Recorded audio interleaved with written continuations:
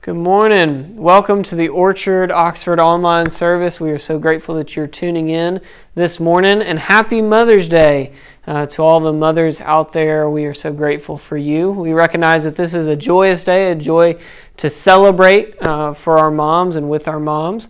But we also recognize that this day can hold some weight for others, can hold some grief for others. And so wherever you are this morning, whether you're in celebration or whether you're in sorrow, we rest in the fact that we can bring all of those emotions to our Father who knows us, who loves us, who cares for us, who wants to be with us in that. So wherever you are this morning, both physically and emotionally, we are excited that you're tuning in this morning.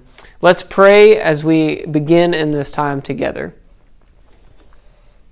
Father, we come before you on a Sunday morning with expectation. With expectation in our hearts, Lord, of the things that you'd have for us to learn. God, as we turn to your scriptures, we turn to them with expectation, with joy, with excitement, to ask, Lord, that you would do something amazing through this time that we have together. God, as we read the very words that are active and alive and sharper than any double-edged sword, God, may they cut deep into our hearts. God, to shape us to look more like your Son. Father, we're grateful for technology and the gift that is the ability to worship with one another, to learn together about how we can grow to look more like Jesus. So God, I ask that in this time that you would be glorified, that you would be praised, and that your name would be lifted high. God, we love you and we thank you. In Jesus' name, amen. The world was his art studio. He was a young little boy from a small town in the Delta in Mississippi, and he was inspired by his grandmother. She was an artist. She loved to paint. She was a quilter. And one day his mother, Betty, has got all these boxes just everywhere. She's ready to go to the Salvation Army and drop a bunch of stuff off. And on one of the top of these boxes is this old green shabby coat. Now, many of you mothers can relate to this, or if you're a child, you can think about maybe the ways that you pestered your own mother or your father. He is persistent. He wants this green coat. And at some point, like all parents, they just kind of give up, and she gives her small son this green shabby coat. When he gets home, he books it down to the basement, and he grabs multiple different things, including 2 small ping pong balls. And from there, he would eventually form this. We'll show you a picture. It's Kermit the Frog. This is a story of Leland, Mississippi's own Jim Henson.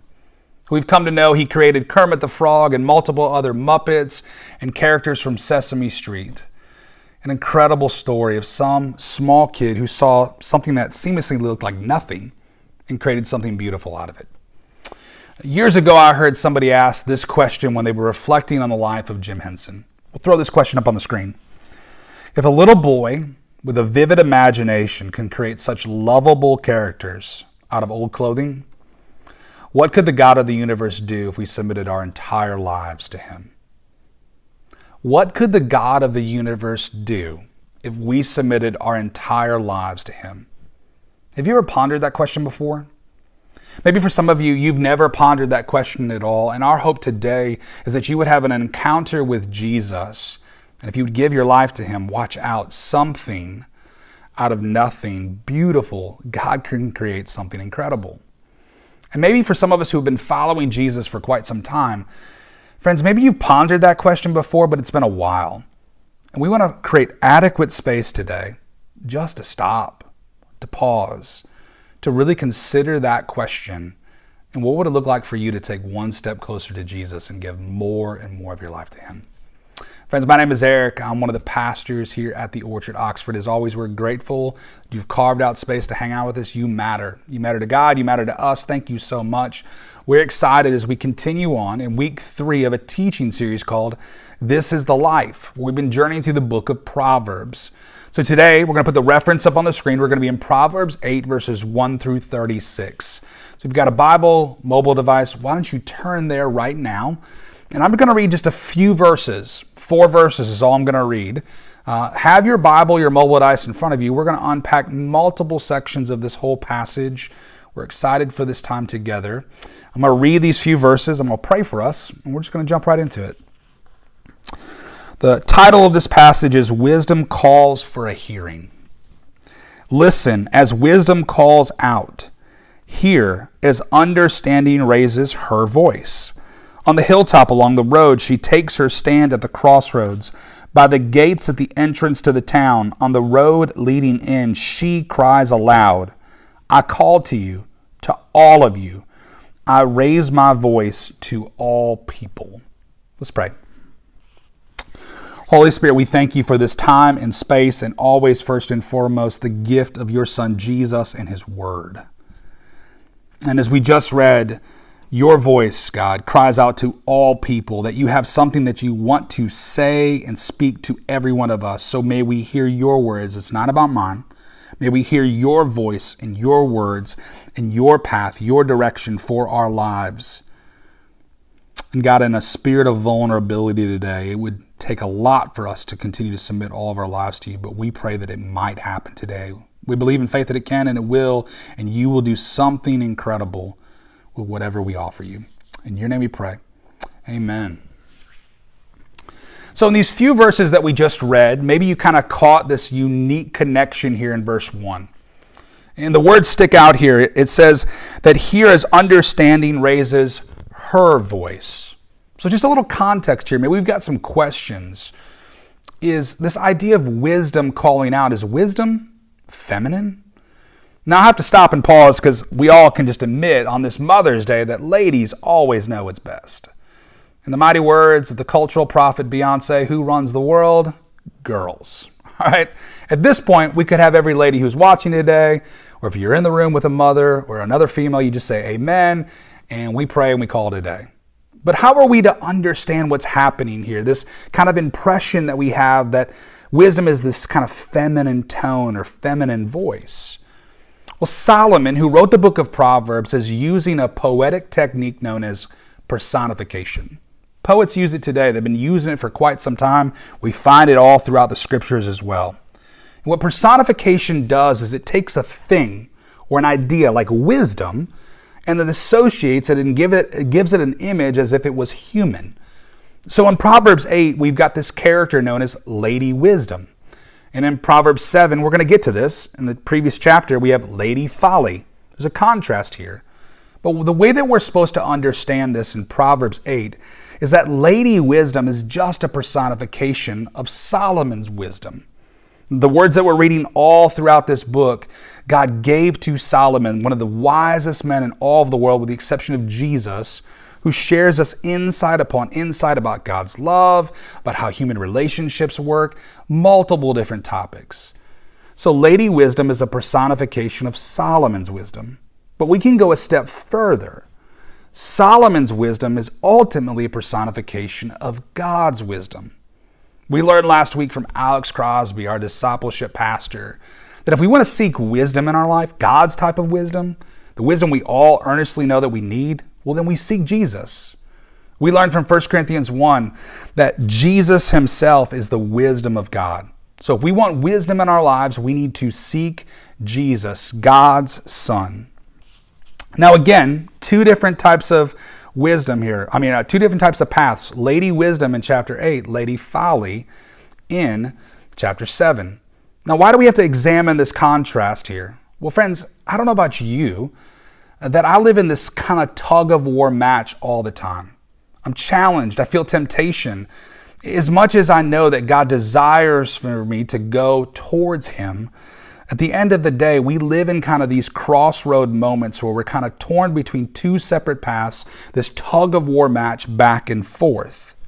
There are times in the worst of my decisions, even this week, I make small, bogus decisions where, like Proverbs 7:7, I am lacking common sense on doing what is the wise and the right thing to do. And we say this at the Orchard all the time, sin, which is that foolish path, it always overpromises and it underdelivers. And we feel that tension. I'm going to throw several descriptors on the screen. When we choose this path of foolish living or folly, this is what we see in our lives. We've chosen sexual immorality, deception, pride, arrogance, corruption, and perverse speech, saying things that we wish we never would have said. All of those we get from chapter 8. You can see the references on the screen. That's that tug-of-war match. In our worst moments, we go towards paths that we think are going to give us life, but they really don't. And if we go down the path of folly or following Lady Folly, as this is personified, what's the outcome of that? Well, grab your Bibles. Let's look here, particularly here in verse 36, the last verse of this chapter. But those who miss me injure themselves. All who hate me love death. Sin overpromises. It underdelivers. And the thing that it delivers time and time again is we feel this injury upon our lives. We feel death. It's not life that's truly life. When you look at your life right now, and maybe it's small decisions, big decisions that you've made that have gone down foolish paths, is it hard for us to recognize in those moments that we've injured ourselves? Physically, emotionally, relationally, like we are choosing paths that don't get us to the outcome that we would truly desire for our lives. So I have to seek Jesus and his wisdom because I'm in this tug of war, I'm in this temptation and this struggle, and I want to at times go towards the path of Lady Folly. But chapter 8 reminds us that we don't have to go down that path of Lady Folly. We can choose to follow Lady Wisdom, God's wisdom. You know, in chapter 8, again, we look at a ton of these different descriptors that when we choose to go down this path of listening to God's voice, the outcome can be incredible. Again, we'll put some references on the screen. This is just from chapter 8 alone. This path of wisdom is wholesome. It's plain and clear. It's valuable more than silver, gold, or rubies. It's a path of good judgment, knowledge, and discernment. We all need that right now. It gives common sense, success, insight, and strength. And just like folly has an outcome, in the same regards, going down the path of Lady Wisdom has an outcome as well. Grab your Bibles. Let's look at verse 32, 832 and following. I love these descriptors that when we choose that path of following Lady Wisdom, God's wisdom, this is what we get.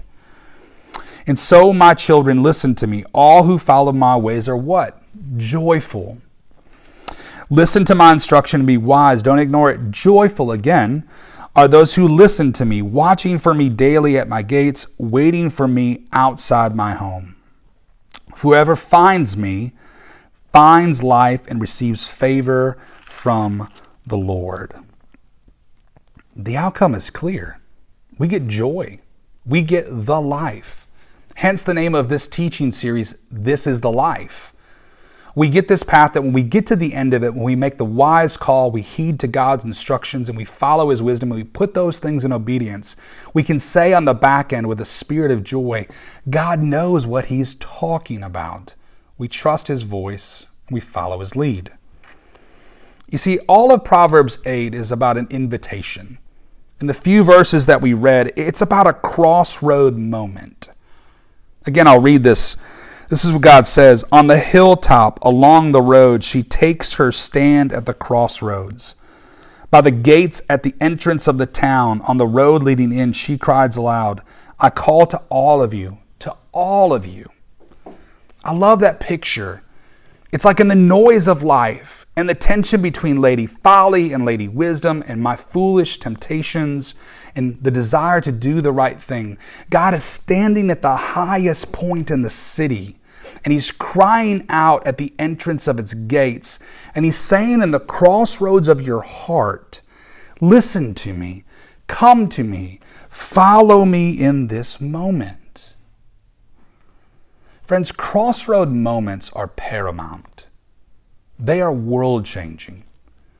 We may think at times they're not, but both the small and big crossroad moments of our lives, these are decisions that will transcend decades, that will change our world, will relationally change the world of those around us, that will allow us to, in the moment, experience joy and order and peace and life that's truly life.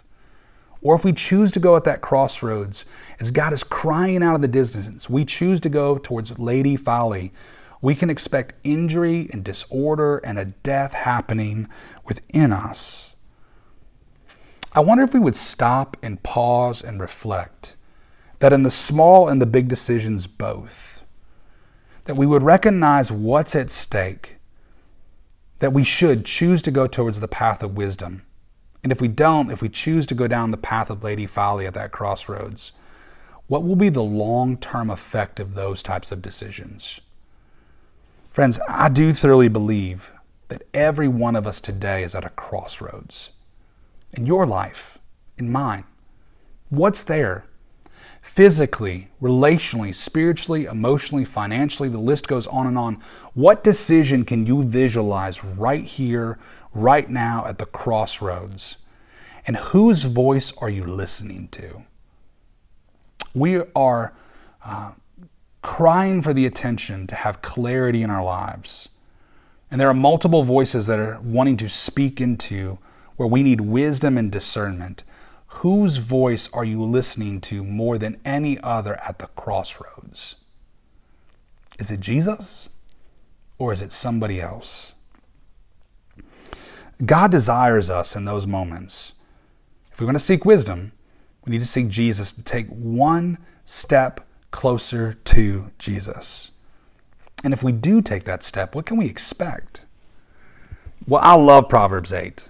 What we can expect is we're going to get to the kind of the later half of this whole passage, this whole chapter. But friends, to really appreciate the rest of this chapter, we have to actually rewind. We have to go back all the way to the beginning chapter of all of Scripture to appreciate what we're about ready to read. So just to give you a bit of context. In Genesis 1, first chapter in all of the Bible, we're told that the earth is formless and void. Some translations say it's primal chaos.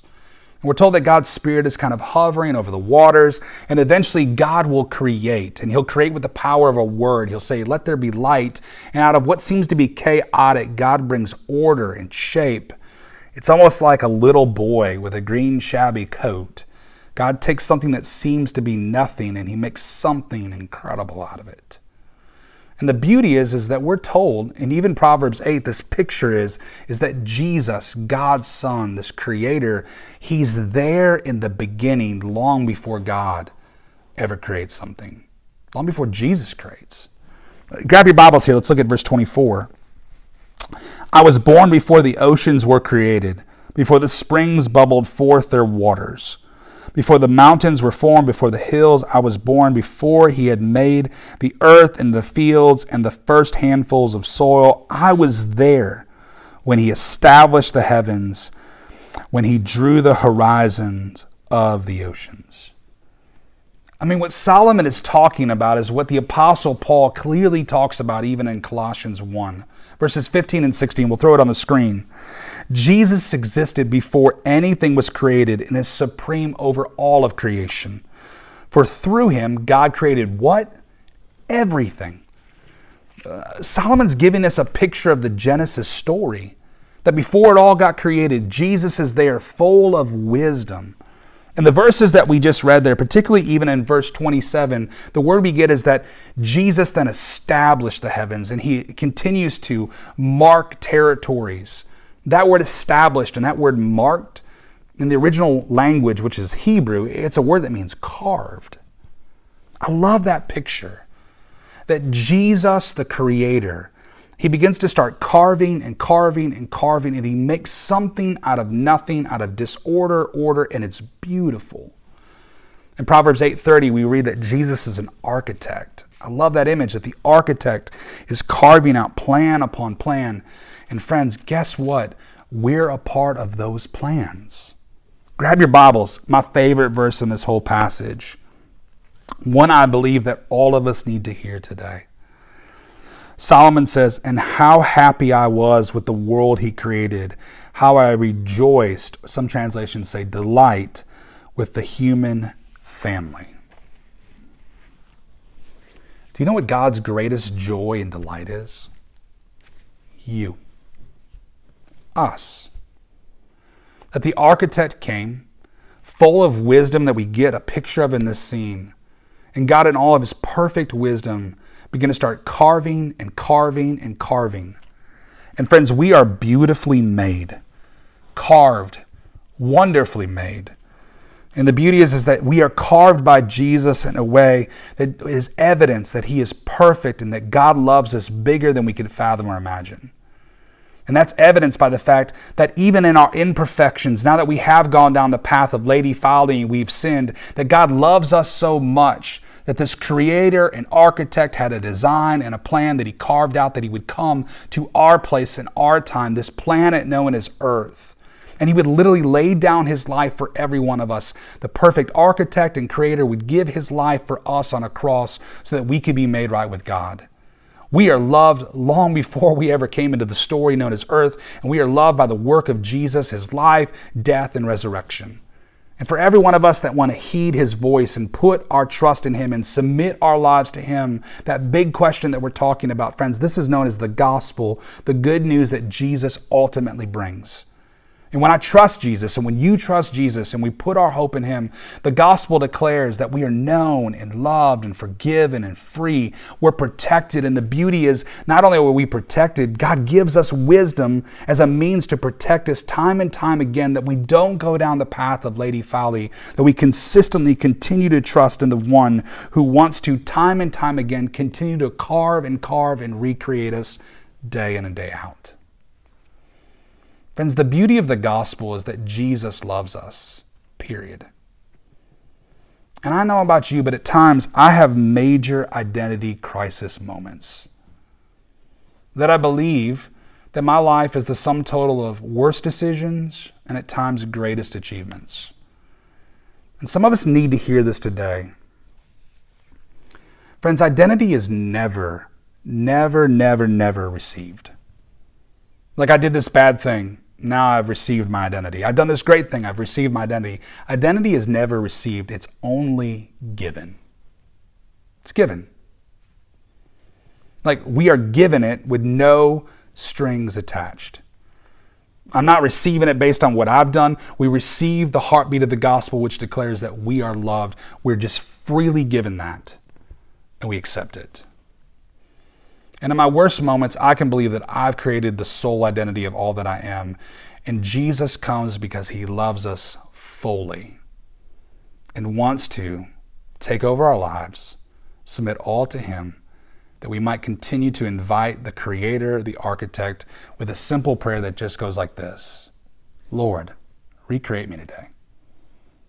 In the crossroad moments of my life, between the path of folly and wisdom, I need you to recreate me to do what's right. And friends, I believe that as we pray that prayer over and over and over again, guess what happens? Guess what happens? We begin to start bearing this image of who God has created us to be to the world around us. The grace that has recreated us is also the grace that releases us to bear God's image of creator and architect, and his goodness is imprinted upon us. His faithfulness is there, clear as day, and the world sees that, and it makes all the difference. We're called to be image bearers. Got your Bibles? Let's look here in chapter 8, verses 15 and 16. This is a powerful 2 verses that collides with our cultural moment that we find ourselves in ways that we need to listen to and follow as example. Proverbs 8:15. Because of me, kings reign and rulers make just decrees. Rulers lead with my help and nobles make righteous judgments. The picture that Solomon is getting in the ancient Near East, the kings would make decrees. And that word there in the Hebrew is the word carve. Again, this kind of idea of carving is a key word today. So a king would carve these words on tablets because a king would see disorder in the culture. It would make laws that are filled with God's wisdom and justice, and would carve those things on tablets, and they would lead God's people. Now, I don't know about you, when I think about that good leaders take disorder and make order, I mean, isn't that what we long for right now in our cultural moment? Did you realize that over 50 years ago, particularly in the American story, that public opinion is that 77% of people trusted elected officials? Do you know what the percentage is now, over half a century later? 17%. I was even on social media this week. I came across a clip that randomly just was on my algorithm, my feed, and it was a person literally yelling every obscenity possible and putting up a middle finger to a politician on a screen, assuming that politician could hear this individual. We're living in a moment where we are cynical about leaders. You know, I think the thing is, it's easy to blame. It's easy to complain, throw a revolt. But I'm mindful of the story here that we get to be kings and queens in our cultural moment. We get to be priests in the midst of hard times, that we in fact are representatives of God's kingdom. We can blame, complain, revolt, or we can be image bearers in our cultural moment, reflecting of the goodness of who God is, that He is the one that has given us wisdom to walk down and follow life that is truly life.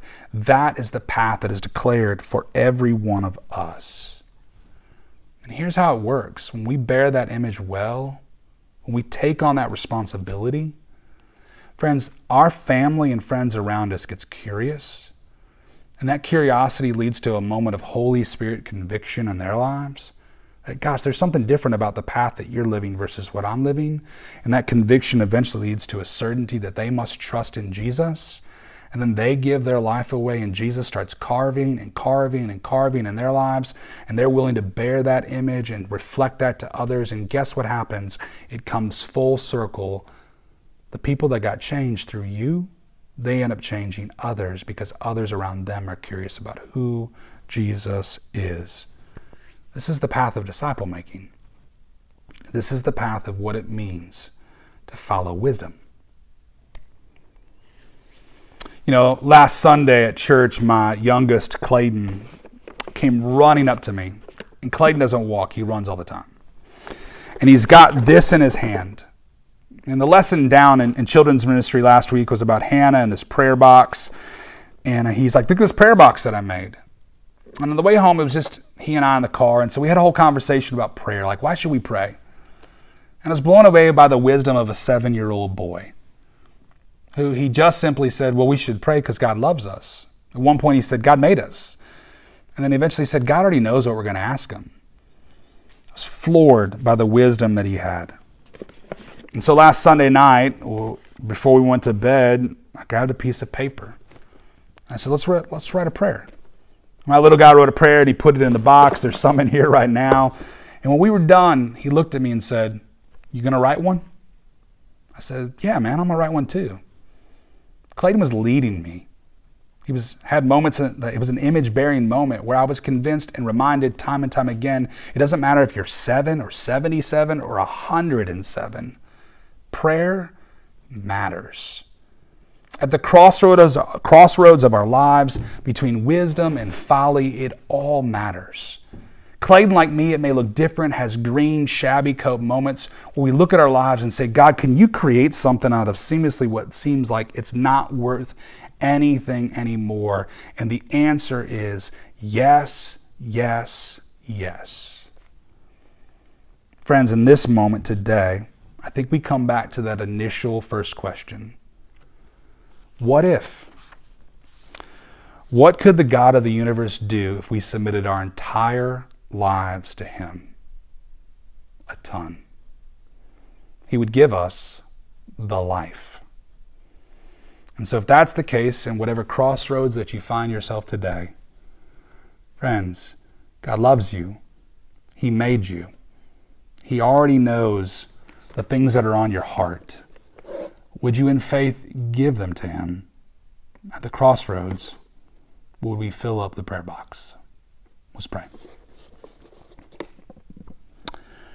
Holy Spirit, we ask that in this moment, the crossroads that we find in our own lives, this tension and temptation between folly and wisdom, will we heed your voice and recognize that you are good and faithful and you are always willing to carve.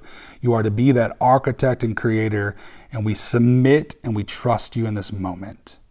Work, Holy Spirit, and change us. Change us so much that we bear your image to those around us, that they may trust in you as well. Thank you for calling us to the life that is truly life. In your name we pray. Amen. Friends, thanks for hanging out with us. This is our time of response. We'd ask that you would give adequate space today in the crossroads that you find yourself in. Would you submit it all to Him? I know that's intimidating, seems extremely scary. I get it. I'm there with you. But friends, we do believe that everything that you are wrestling with, it matters. God desires to take it and do something incredible with it. Trust Him today. Thank you. We now come to the time of our service for the offering. As always, the offering is for those that call this place their home. If you're a guest with us this morning, if you're just tuning in and happen to have watched up to this point, we're grateful that you've done so, but we ask that you would not give. But if this is your home, if this is your primary place of worship, this is our opportunity to give in response to a God who has given us everything. As we say often, the greatest offering that we can give is the offering of our lives in service to God. So we want to take a moment to recognize some members, some new members who have taken some time to offer their lives in service to Him through our church. So some names will come up on the screen. We want to recognize them. We want to celebrate with them. Many of them started online, started watching us online and tuning in maybe during the pandemic and right after the pandemic, and have come and joined us in person and have now become members of our church. So we want to celebrate with them, and I want to encourage you to reach out to them and encourage them as well. But during this time, let's pray for the offering, ask God to bless it. Father, we recognize that every good gift comes from above, God, and that every blessing that we have comes from You. And so, Lord, when we survey our life, when we survey all that we have and all that we are, God, we do so with grateful hearts. And God, whether we feel like it is a lot or whether we feel like it is a little, Lord, we turn it back over to You. Say, Lord, may You bless it, may You multiply it, and may You use it for Your kingdom and for Your glory alone. So, Father, whatever we have this morning, we give to You to take You at Your word, Lord, that You can do wonderful and great things, greater things than we could ever fathom or imagine. Father, we love You. God, we give You all the praise this morning. In Jesus' name, amen.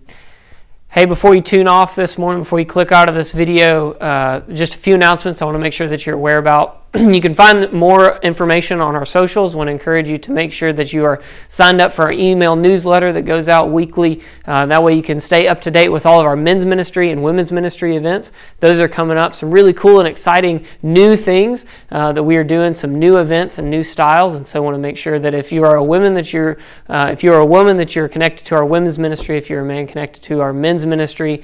So sign up for our email newsletter, follow us on socials, and then that way you can stay connected to those. But other than that, have a great week. See you later.